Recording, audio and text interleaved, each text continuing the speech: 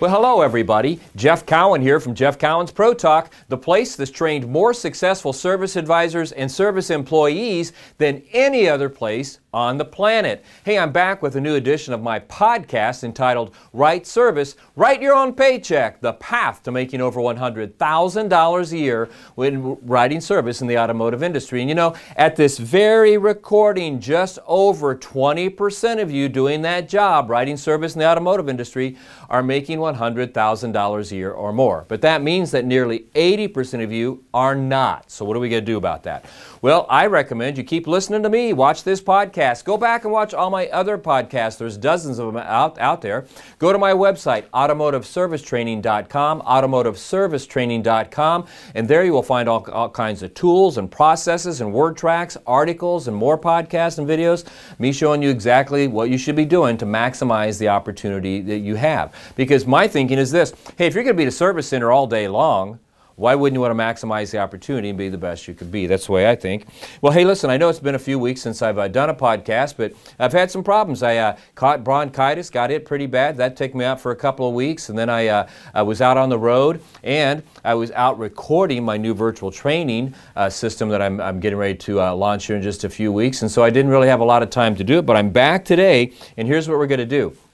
And by the way, I'm going to be back over the next several weeks with new podcasts, so make sure you continue to tune in for those. But today, I'm going to do something that I've done before, and that is I'm going to answer your questions, because in my off time the last 3 or 4 weeks and not filming podcasts, boy, did my email box, my texting, my telephone ring off the hook with all kinds of questions from you. So I'm going to answer a couple of them here for you today, actually about 3 of them.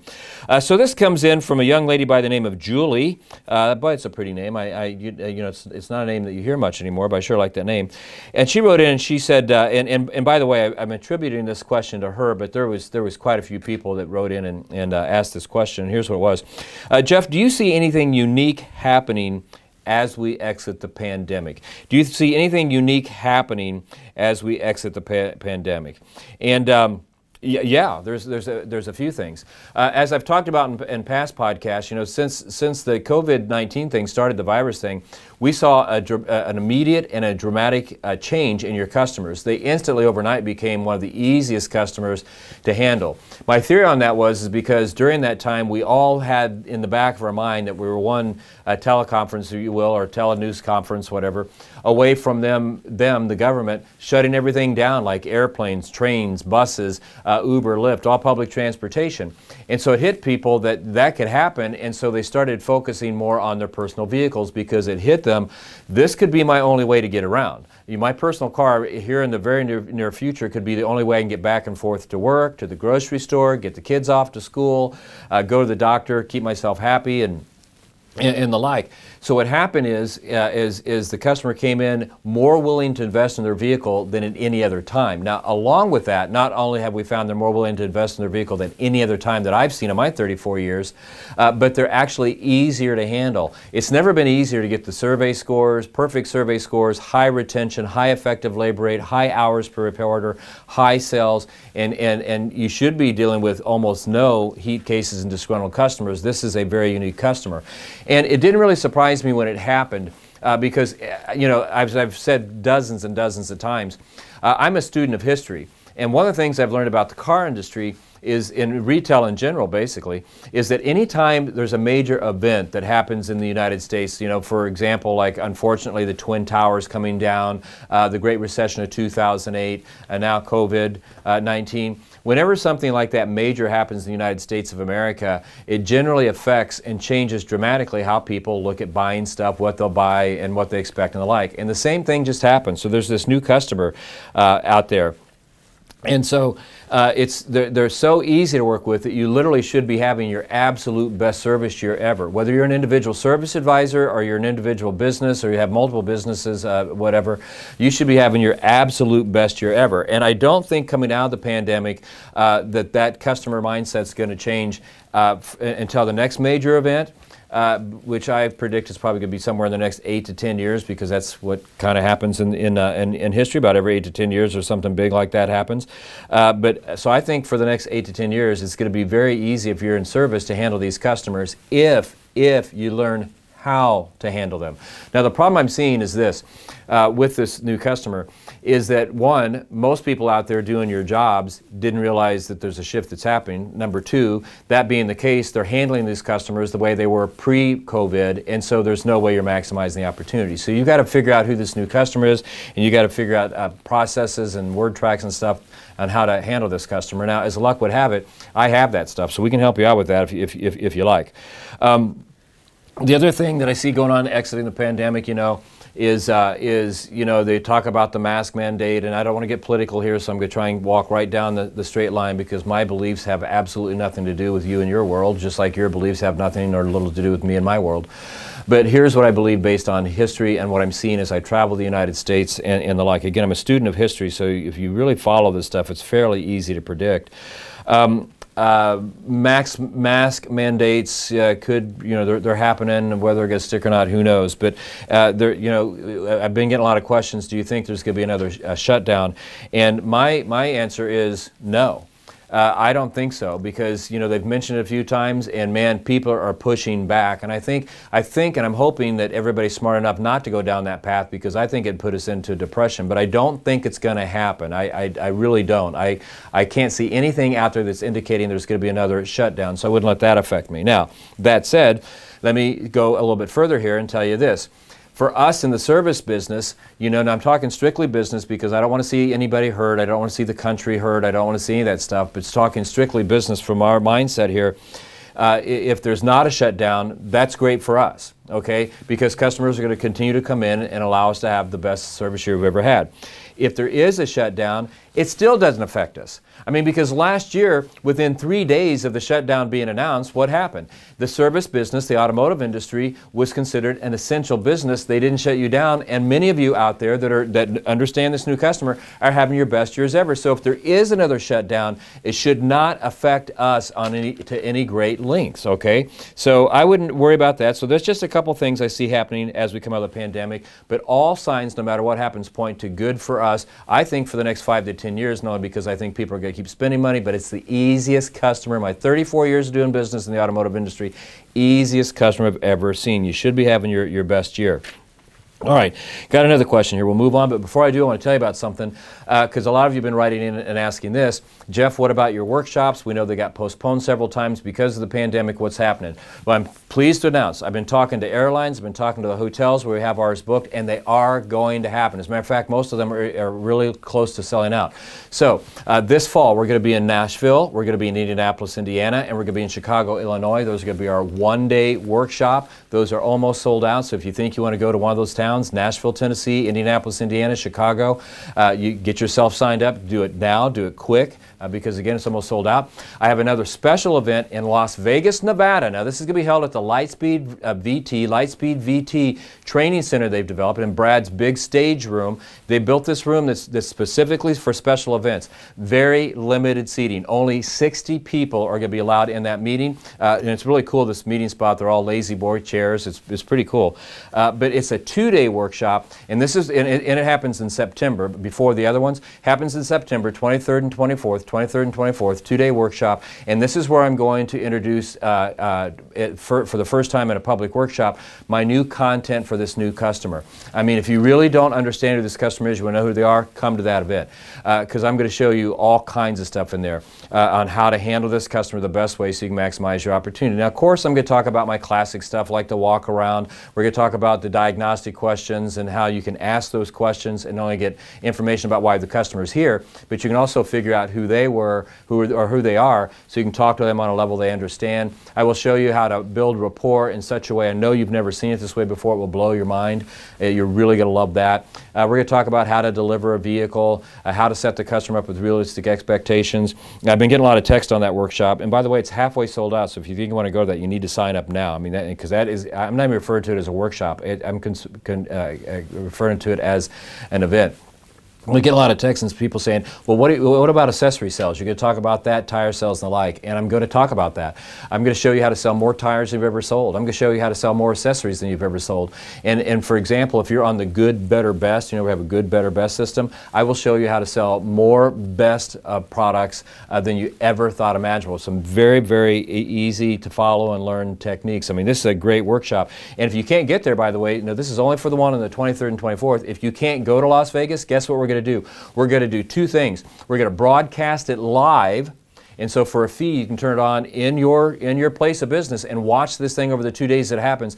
And then we're also going to record it as we're doing this thing live, and then you'll be able to, for a fee, watch it for the next 90 days if you want to. I mean, this is going to be a really, really cool event. I'm putting a lot into it. I've been over there working on it, getting used to the stages and the lighting stuff. You got to do it. September 23rd and 24th, Las Vegas, Nevada. It's where I introduce the new content, 2-day workshop. And then in Nashville, Indianapolis, and Chicago, we're doing a 1-day workshop. Get signed up. They're almost sold out, and the Vegas one is halfway sold out. Very limited seating on that one. Okay, enough of the advertisement. Let's go back to the next question. Jeff, I work at a car dealership, and by the way, this is sent in by a gentleman by the name of Danny, and Danny lives in the great state of Arkansas. Don't get many things coming out of Arkansas here recently, but here we go. Arkansas, Danny says, how is the chip situation affecting business? How is the chip situation affecting business? Well, great. You know, I mean, I hate it that the dealerships can't get the new cars to sell because they don't have the chips for the, you know, it runs the engines and stuff. But I tell you, from the service side, it's great because it makes us more valuable. Because if people go in and they can't buy new cars, you know, then what are they going to do? They're going to put money into the car that they have. And we're seeing that happening in huge numbers. I mean, you couple that with the way this customer is, I mean, it's just unbelievable, the opportunity that's out there. So it adds more value to us. Now, there is a big resurgence in people buying used cars because, you know, dealerships are going out of their way to get those used cars in. But even that's good because used cars come with what? Miles on them. So, you know, you deliver a car and typically within 90 days, they've got to come back and not just get an oil change and stuff, but sometimes stuff bigger than that. So I think it makes us more valuable. Another thing that it does, the chip situation, especially if you're a car dealership, it gets the dealership, the dealer principal, and gets the general manager to focus more on service. And how often does that happen? And it's really interesting because here in the last few weeks, one of the things I was doing that prevented me from filming is I got invited to a whole series of Dealer 20 meetings. And dealers were talking about this. All of a sudden they understand that, hey, these cars are hard to get a hold of, and even when the chips roll back in over the next 2 or 3 months, and these cars start to roll back in, used cars and fixed operations is the thing. Fixed operations is the key. So they're looking at it, they're investing in it, they're going to start giving you all the different tools that you need. So I think the chip situation, you know, may be bad from the new car standpoint, but I think from the service side, I'm repeating myself, it makes us look more valuable, gets more focus on us, and it makes it easier for us to do our job. So I think I wouldn't worry about it. And by the way, I was asked in several emails, how long do I think that situation is going to last? I don't have a crystal ball, but I do follow what's going on in the industry fairly closely. And you know, at this very recording of this, the first week of August, I think we're probably going to start seeing cars come back in mass, meaning bunch of them, probably toward the end of October, November, and I think we're going to finish this year out strong, and then 2022 should just be a real barn burner. All right, so let's go to another question here, but before I do, I'm going to go do another commercial here. One of the things that I've done is, I've been getting asked is, Jeff, the different meetings you're in and the stuff we've seen, you keep talking about this customer is different with COVID, you know, and you said a few minutes ago we could go to workshop. Is there another way to get this stuff? Yeah, you can do the live streaming from the 2-day workshop, or you can do this. I've been filming my VT. I've been refilming it. I've been going back to some of the material that still is valid and updating it, and then I've recorded the new stuff, the new content. And I'm extremely excited about this. I'm going to tell you, I'm going to let you in on a little secret. I filmed it where I'm doing the 2-day workshop in Vegas. I filmed it in Brad Lee's training room. It's called Brad Lee's Big Stage. And so what I did is, instead of standing in front of a teleprompter, which most of you tell me you don't think shows my true passion and enthusiasm, instead of doing it that way, and instead of doing it in front of a live audience, because doing it in front of a live audience is tricky because you know the audience is a different dynamic. What I've done is I'm doing a live studio recording. So I'm up on this stage. I've got this huge television behind me, and it's not rear projection stuff like that. I mean, it's a huge television with light bulbs in it. It's unbelievable. It's a huge stage with this huge background, so you can clearly see all the PowerPoints as I'm going through them, and you can see me. I'm up there walking around. I tell you, it's the best Jeff Cowan, if I can, that I've ever seen. This is really, really something. This is going to set the world on fire. As a matter of fact, 2 manufacturers caught wind of what I was doing. They asked me to send them samples because we're going to start posting this stuff here real soon, you know, get it up on our site. And I got 2 manufacturers looking at buying this, you know. I mean, it's that good. It's really, really something different. I will guarantee you in this niche of the business, nobody in service has ever seen videos and training filmed and produced and delivered this way. And you take that and you add the content that I've got in on it, I mean, there's no way. Nobody can beat this. It's the best in the marketplace. And I don't feel bad about telling you that. I mean, even if it sounds self-centered, this is the best. And so here's what I'm going to do. We're going to launch start launching it the 15th on the new site. So anytime between now and August 15th, you really need, it's a subscription-based thing. Call and sign up because I'll give it to you for half off. Up to the 15th, I'll give it to you for half off. Beyond that, I'm charging full price because I'm putting a few hundred thousand, yes, I said a few $100,000 in producing this, and it is killer. I mean, if you want to be the best you can be, workshops is not your gig, having us come and visit your showroom is not the gig. This online virtual training is killer. It's all set up in these little videos, 5 or 10 minutes is all you need to watch every week. We have a virtual training manager here. She can see your test scores because there's testing in it. I can see your test scores, and we give you homework assignments. And there's a special surprise coming. We're going to have an actual virtual role play on this thing online. Nothing in the industry even comes close to what I'm getting ready to roll out here the 15th of August. And then over the next 3 months, once I launch the initial segments, I'm going to keep adding training to it. It's killer, killer, killer, killer, killer. Let's talk about the final question we have here today. Now this came in from a lot of Chrysler dealerships because over the last 45 days something major happened at Chrysler, and what it was is this question came in. We're going to credit this one with a young lady by the name of Maddie. She's out of New York, and here's what she asked. You know, I work at a Chrysler dealership, and by the way, hundreds of people wrote in. I'm just crediting Maddie because it was one of the first ones I saw. I work at a Chrysler dealership, and suddenly there seems to be a renewed focus on survey scores. And what does it mean, and how can we prep? Well, you know, as most of you know, back that's been in this business at all, you know, the 80s and 90s, it was all about the survey score. Early 2000s, all about the survey scores. And then what happened was most manufacturers started realizing that they'd put so much pressure on the dealerships and the people who worked in them to get high survey scores that the numbers became fake because dealers started buying them, they started paying for them, they started all these different tricks. It was all legal, but they did all these different tricks, and it drove the numbers up. But the one thing it didn't do is it didn't allow the manufacturers to figure out what they wanted to figure out from the survey, and that is how do you like our cars and how do you like our people, so we can find our shortcomings and fix them. So most manufacturers just said, you know, if we're not going to get what we want and what we need, then who cares, not paying attention to it. And even Chrysler stepped away from it for a while. But now these manufacturers, and Chrysler was the first one to do it in such a bold way, is coming back and say, you know, we really do care about our customers and we really do want to know what they're thinking.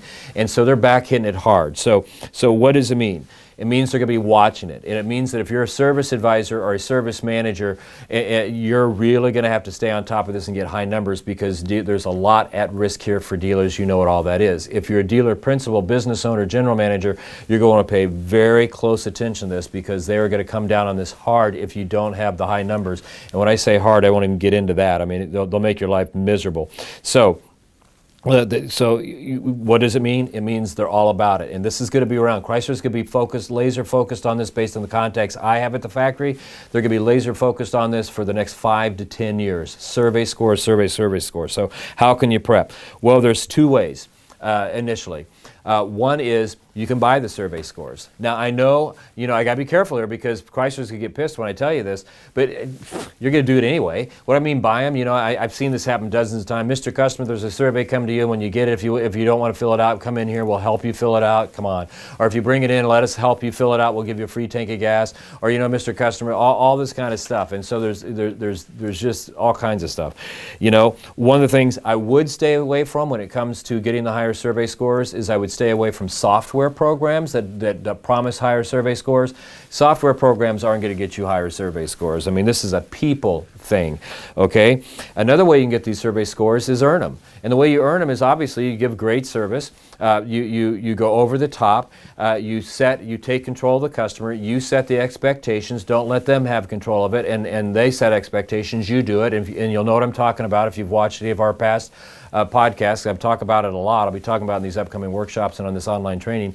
But if you're doing all those different things, the survey score is not going to be a problem if you prep for it. So you're going to have to get yourself trained for it. Now, I will do this. I'll give you a tip, because I'm really a master at getting high survey scores. When I first started out, 34 years ago, the better part of my first 15 years, I really focused on survey scores a lot because it was the big thing. And I worked with 3 different manufacturers on it, and I drove the numbers through the roof. And one of the easiest things, I don't have time today to go into the psychology why this works, but one of the things that will drive your scores through the roof is the customers sometimes when they get these surveys, they forget what you did and you didn't do. So you have to tell them what you did. You have to tell them what you're going to get graded on. And so the best way to do that is take the questions on the survey and turn them into statements and use these statements when you're communicating with your customers. What do I mean? I'll give you an example. An example would be, for example, there's usually a question on there, was it fixed right the first time? So how would I turn that into a statement? How would I let the customer know I did that? Mr. Customer, this is Jeff, your expertly trained service advisor. I'm calling because I got great news. I got great news, and the great news is we've got your repair completed, and I want to let you know that we got it repaired on the first time. Okay. Another question is always on. So see, I took that question, was it repaired on the first time, and told them, I just want to let you know we repaired it correctly the first time. Another question that's on there is, did we call when promised? Mr. Customer, this is Jeff. I'm your factory trained service advisor, and I just want to let you know I'm calling as promised. Okay, and to let you know that. Okay, so again, I take the statements, I take the questions, I turn them into statements and tell the customers that I did them, and I tell them that I did it as many times as I can without it being overkill. And then what happens is there's a lot of emotions, a lot of psychology going on here. When they get the survey and they see that question, it triggers that conversation, and then you're more likely to get a score. That is, I hope that makes sense, because, and I explained it right, because that will drive your scores up faster than anything. If you tell the customers based on the questions they're going to have, take those questions again, repeat myself, turn them into statements, and tell them you did it, that will drive the numbers up quick. Now, that by itself won't do it. You're going to have to train yourself to be in control of these customers. You're going to have to train yourself on how to set up realistic expectations and the like. And again, I don't care if it sounds like a commercial or not. If you're struggling with any of that, call us. I mean, I can send people to your service department and show you how to get survey scores like that. This isn't something, by the way, that takes months and months to figure out. I'm telling you right now, immediately we'll get these survey scores up within days, put you on the path to that. I can send people out there. You can watch our training on the virtual training. I address it there. You can also come to our workshop. I talk about it a whole lot there. Or you can give me a call. Here's my cell phone number, 317-506-1003, 317-506-1003, and tell me what you got going. And if it's something short, I'll do it for nothing, but I can create a whole program and show you exactly how to do what I'm instructing you to do here. But would I be nervous about the Chrysler and other manufacturers jumping all over survey scores again? No. Would I want to pay attention to it? Absolutely, because I would know that I'm going to have, if not perfect or near perfect survey scores, because I know how to handle this customer. I know what it takes to get them to give you perfect scores on these. It's one of the easiest things to do. My big fear is when Chrysler jumps back into this, is they're going to spend millions and millions of dollars on it, and the same thing with other vendors and dealers. Millions and millions of dollars are going to be spent on solutions with this, and the best and easiest solution is simply you. You're the silver bullet in this. I said it earlier. Technology is not going to get you survey scores. It's your ability to handle these customers. This is a person-to-person, human-to-human type of thing. So there we go today. There's 3 questions. I hope that I answered them the way you wanted to. I'll come back next week. I haven't decided if I'm going to answer more questions because I got a bunch of them, or if I'm going to pick up a topic and do that. I guess we'll have to wait until next week to find out. But I do want you to come back next week. And I do want you to continue to watch what I do, because I'll help you become the best you can be. I'll teach you how to win in service. I'll show you how to maximize the opportunity and be the absolute best you can be. Because on a service advisor level, if you're not making $100,000 a year, you're doing something wrong. As a service manager, fixed operations director, or business owner, if you're not having your best service year ever, you're doing something wrong. And let's quit messing around with this. Let's make these things happen. The solutions are out there. The solutions are simple, and they're very, very affordable. So with that, hey, I just want to say, my name's Jeff Cowan, and I have a company called Jeff Cowan's Pro Talk. We've trained more service advisors and service personnel to be successful than anybody else on the planet. I mean, we just have, and we'll train you. I want you to be my next success story, so give us a call. And whether you do or not, I want to say goodbye for now. I'll talk to you next week. In the meantime, make it a great week, because that's what I'm going to do, and God bless you all. And God